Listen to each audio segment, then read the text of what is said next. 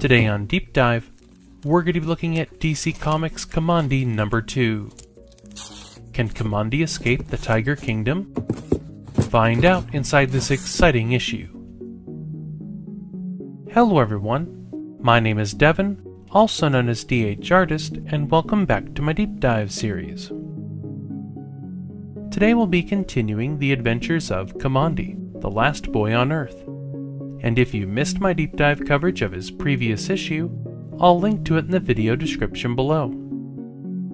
Now, even though this can be viewed on your phone or computer, try casting it onto your TV so you can really see the detail and quality of the book. Since each issue is from my own collection, you can expect their conditions to vary. Today's book is in nice condition, so there won't be anything to detract from the artwork. If you enjoy these types of videos and want to see more content like it, check out some of my other deep dives.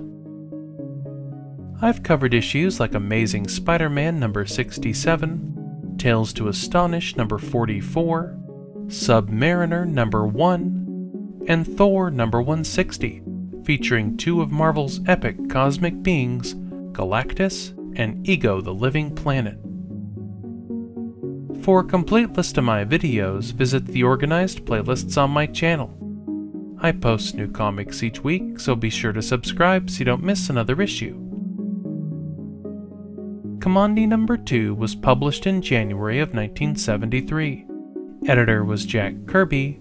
Cover artists were Jack Kirby and Mike Royer. The story, titled Year of the Rat, was written and penciled by Jack Kirby and inked and lettered by Mike Royer. The book consists of 32 pages with a cover price of 20 cents.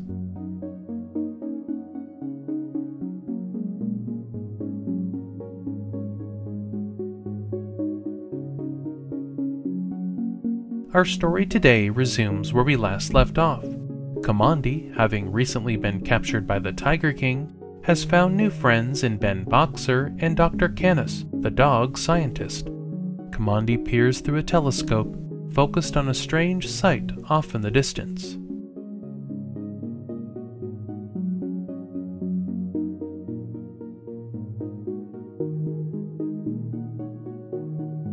For crawling around the ruins of the George Washington Bridge are scavenger rats, descending from their zeppelin carrying large crates.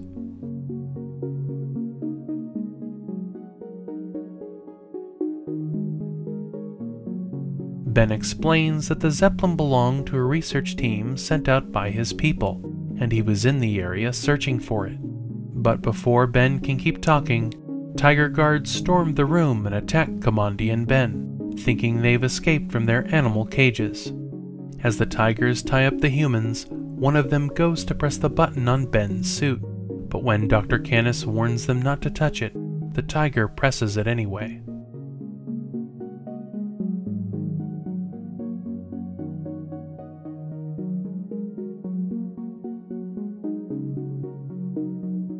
Suddenly, in a brilliant burst of light, Ben's entire body becomes covered in metal, and though the tigers try to shoot him down, the bullets bounce off him like an armored tank.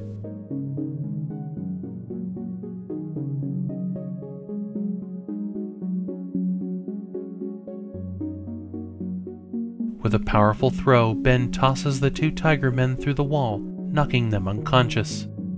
As Ben changes back into human form, Dr. Canis tells him and Kamandi that they'll have to leave before more reinforcements arrive.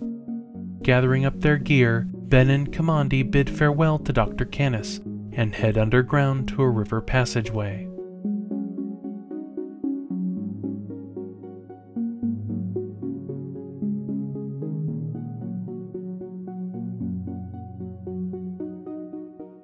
Following the underground river, they come to a mini-sub docked upon the bank.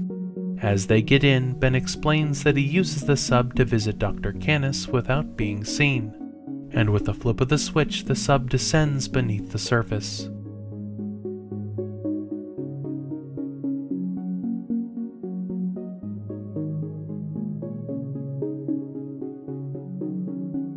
Skirting the riverbed, our heroes pass beneath a tiger search party unseen, and following the Hudson River, Ben and Kamandi travel through a sunken New York City. Before long, Kamandi notices that they're being shadowed by scuba diving rats. And before the rats can entrap the sub, Ben kicks the engines into overdrive and maneuvers it safely into an underwater cavern.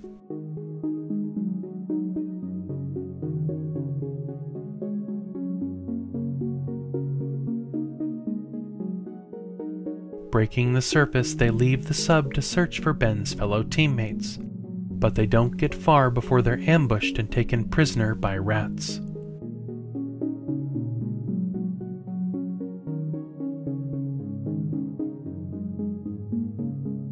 Locked in a cage, Kamandi and Ben are loaded onto a modified subway train, and without resisting, they cautiously await their destination. Some of the fun advertising featured in this issue is a full-page ad for Daisy's Safari Mark I BB gun. There's a half-page ad for Sea Monkeys. There's a DC Christmas ad celebrating the return of Captain Marvel under the new name Shazam. And near the back there's an ad for The Shadow, coming soon from DC. When the rats bring them into a room, our pair is surprised to find the other members of Ben's team also taken prisoner. They explain that their lead-lined suits prevent them from turning into steel like Ben, and realizing he doesn't have his, Ben drops to the ground, activating his suit switch, and begins to transform.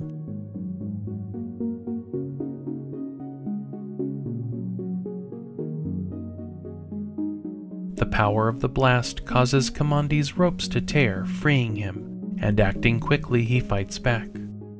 As one of the rats nearly overpowers Kamandi, Ben knocks the rat aside with his steel arm.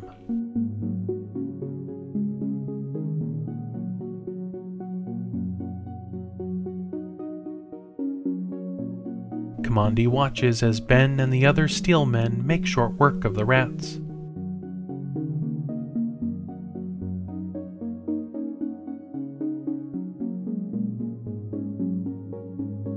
As rat reinforcements block their escape, Ben uses his incredible strength to knock a hole in the wall. The men then jump to freedom with Kamandi, narrowly dodging a flamethrower. Kamandi and the steel men make their way across an open field, but the rats don't give chase because the field is full of landmines, and when they see a bright flash, they suspect that the fugitives are dead.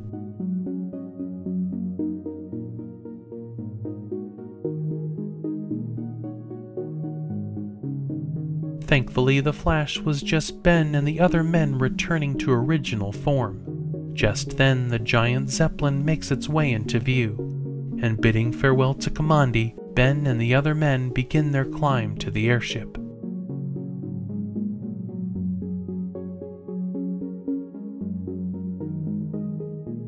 Kamandi follows up one of the dangling ropes, and Ben quickly pulls him aboard. Rather than be left alone, Kamandi would take his chances with them. As the balloon makes its way through the sky, they chart a course for Ben's home. What's next for our heroes? Find out in the next issue, titled The Thing That Grew on the Moon.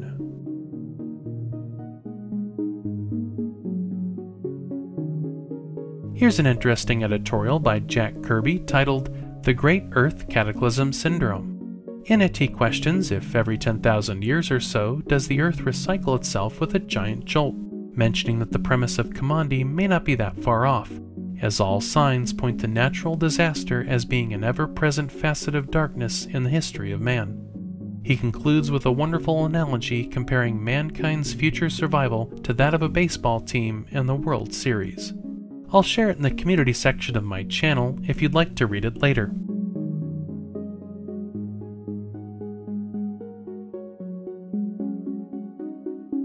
I hope you enjoyed today's deep dive.